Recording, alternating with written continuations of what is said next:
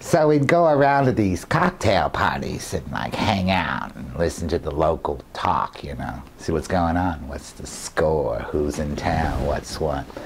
And we'd go to these places and hear these terrible stories all the time, terrible stories. I remember one time we were at a particular function where the toilet seat would automatically lift back up and the hostess looked like a man in a dress. But who's going to say anything, you know? So I finished my martini and I left as soon as I could. I had work to do anyway. Now, see, there lies the problem between Raymond Lafferty and Raymond Lafferty. Raymond Lafferty loves to work. Raymond Lafferty, not so good in public anyway. I know some of you out there are saying, he's hilarious, I love his company, and some of you are like, could do without it. Not my cup of tea. I don't really care for Mr. Lafferty's company. Mr. Lafferty is a scoundrel. Mr. Lafferty is a fucking dick.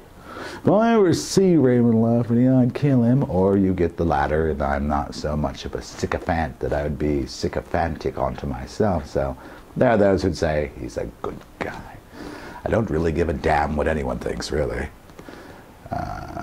Truth be told, the only person I answer to is me, because I wake up next to me.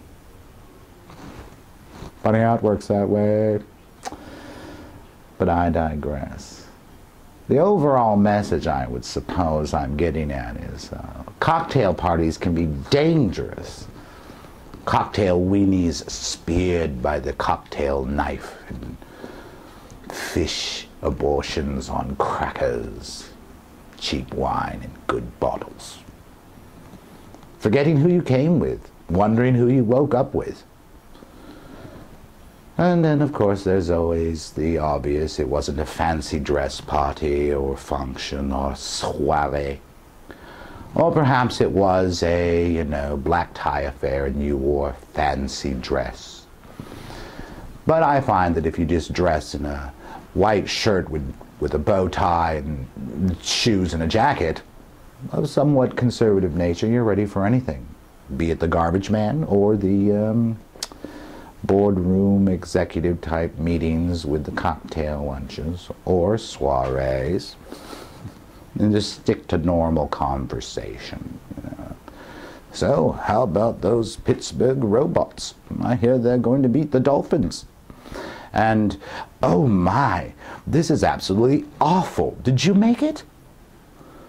Drink what you want, try to be quiet, because your opinion will only get you in trouble. Believe you me, I found that out the hard way. Well, bon voyage, or adieu. Until next time, have a wonderful day. And, you know, try to listen. It's the best thing you could do. Talking only gets you in trouble.